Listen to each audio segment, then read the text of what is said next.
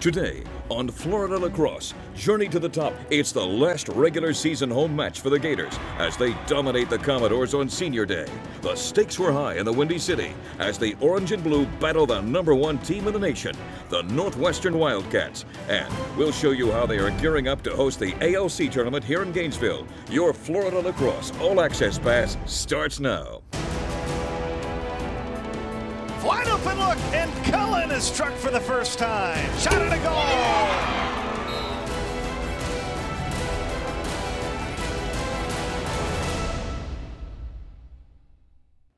Welcome to Florida Lacrosse, Journey to the Top.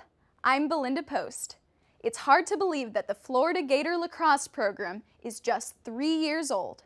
If you didn't know much about the program, you'd think it's been around for a lot longer than that. The way these girls compete against the best in the country, the way they don't back down to anyone or any team. And it isn't over yet, as their journey to the top continues. On Saturday, April 14th, the 5th-ranked Florida Gators welcomed into Donald R. Disney Stadium the 17th-ranked Commodores of Vanderbilt in the last regular home match of the season. Gators! Gators! Before the match, the Gators took time out to recognize their lone senior, Caroline Cochran. Cochran's senior season was cut short after she tore her ACL in the Gators' second match of the season. Even though Cochran hasn't been on the field this season, her presence is still felt among her teammates. Yeah, I mean, it's definitely a bummer that our one senior couldn't be out there with us today, but she's a huge impact to our team. She's been here for the past 3 years. She started our program with us, and she's just such a great leader and a great captain, and she's just been a great mentor through everything. Once Senior Day was complete, the Gators turned their attention back to the Commodores. Coach O'Leary stressed to the team before the game the importance of winning the battle for possession, something they consistently accomplished the entire afternoon, controlling 15 of the 24 draws and outshooting Vandy 31-13. The Gators dominated the first half. Kitty Cullen and Shannon Gilroy each scored 3 goals apiece.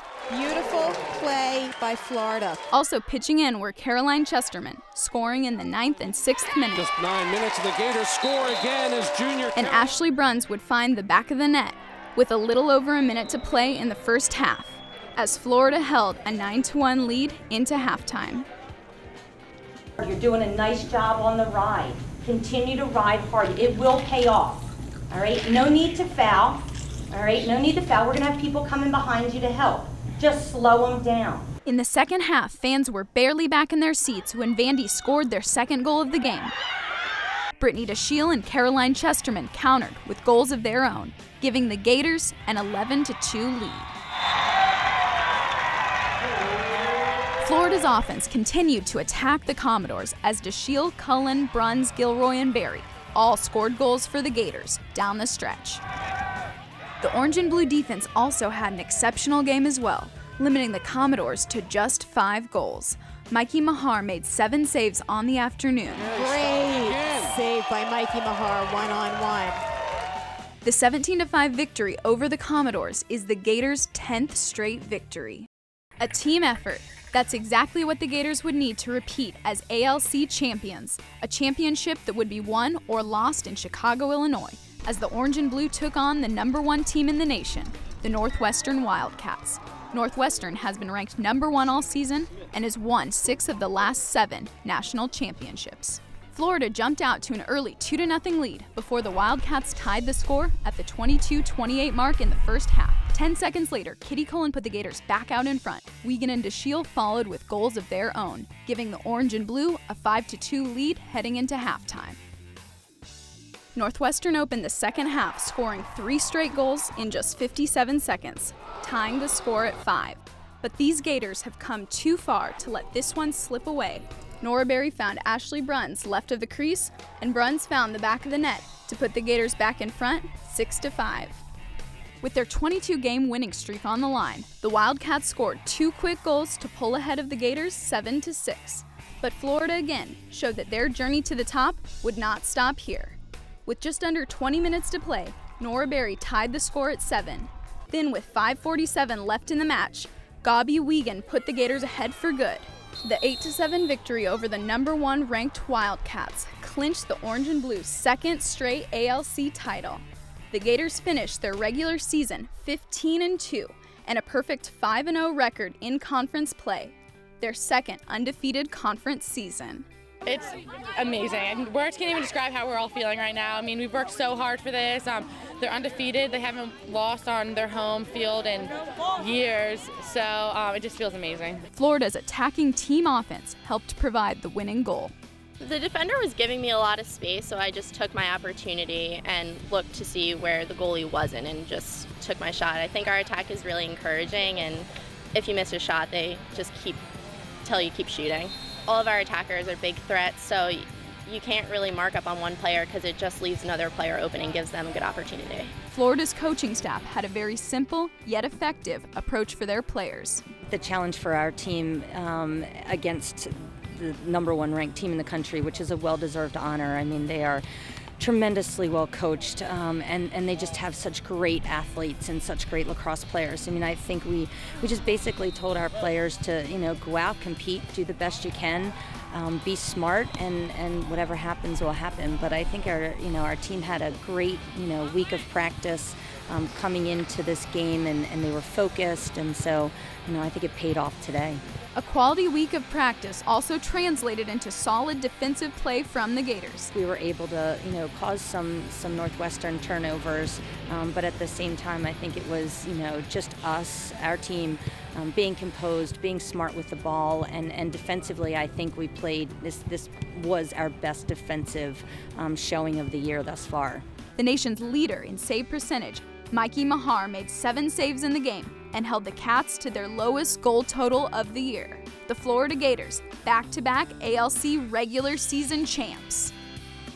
In just 3 seasons, the Gators have reached several milestones as a team and individually. It's definitely been a crazy season, especially now being a junior where we've all only been here for 3 years, and all the accomplishments we've made is just crazy. And I think that we've just, earned a lot of respect throughout the lacrosse community, and that it's been a really good year for us.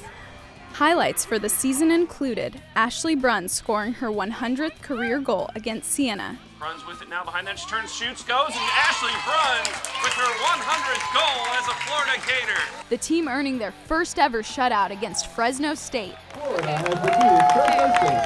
Their score is 29-0. And head coach Amanda O'Leary winning her 200th Division I game. 3 seconds to go. They throw it back to Hayden Judge. That is going to do it. Amanda O'Leary picks up win number 200 on her career. While it wasn't always a smooth and easy journey for the Gators this season, they still came out on top with an ALC regular season title, their second in just 3 years. Feels amazing, especially because of where we stood 2 years ago in the ALC, and to come out and do it again a second time is just an amazing feeling. The Gators certainly savored their back-to-back title, but now it's back to practice to focus on preparing for the ALC tournament. You hide the ball if you turn and shoot. Don't fake, don't pause. Well, we have a lot of film to watch. We have what we're going to do is we're going to have competition week, so we're going to divide the team in 2 groups. So all of our drills are going to be competitive, and hopefully we'll come out with a winner. So we'll have orange versus blue. Their journey to the top continues next Friday in the comfort of their own home. It's so nice to play at home. It's always nice weather here, and our facilities are unlike any of the facilities that we've played at, so that certainly helps. And just the fans, I know that there'll be a lot of fans out there rooting for us, so that will definitely work in our favor. 100 goals, 200 career wins, 2 ALC regular season titles, back-to-back undefeated conference seasons, and it isn't over yet. The Gators will have the chance to win the 2012 ALC Tournament on their home field, as the University of Florida will host the tournament from May 3rd to May 5th. For more information about the tournament or to purchase tickets, you can log on to Gatorzone.com.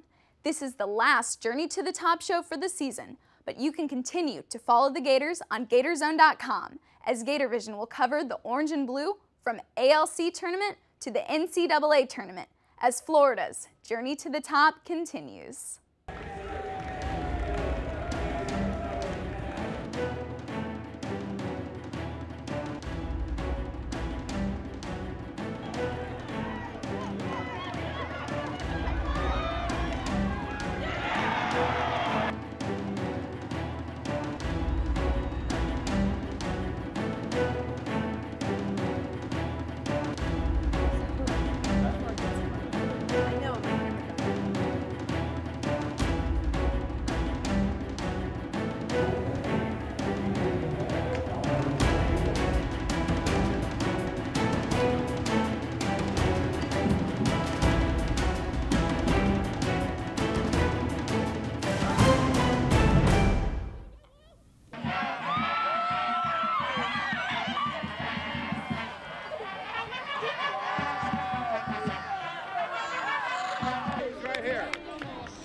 For the UF Gators on